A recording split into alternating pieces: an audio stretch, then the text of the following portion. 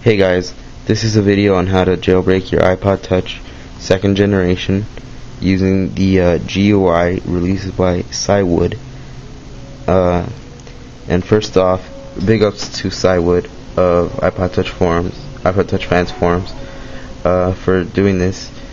And if you want to look at his own tutorial on iPod Touch forums, I'll post a link for that in the description over this way. And this is basically what people have been following for a couple days or weeks now, and this is my own rendition of it. So first off, you want to download the folder or the file that will be in the description, as well as the firmware for it. It's going to be Cywood version 17. Now, this jailbroken IPSW file, you're going to have to make. I have my own made already. You're going to have to make that one. I'll show you how. First off, you just want to click on this link, or this icon here, to execute the program.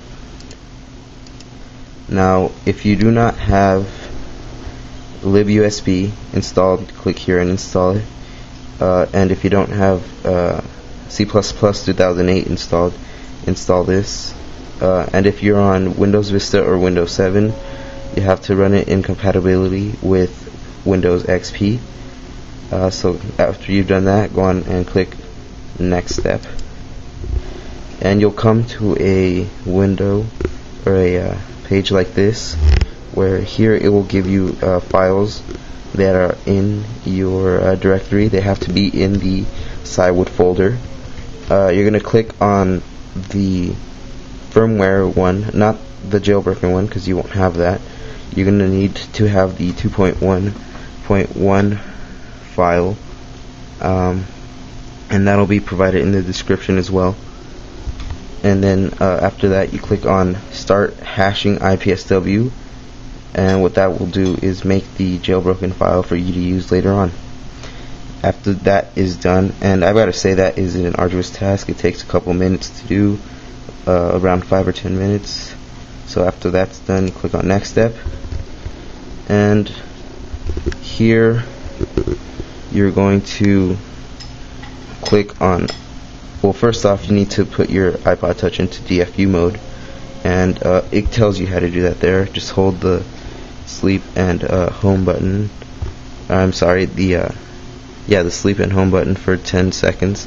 Then after that, you will hear a chime from Windows, and you have to release the home or the sleep button and continue holding the home button for 8 more seconds.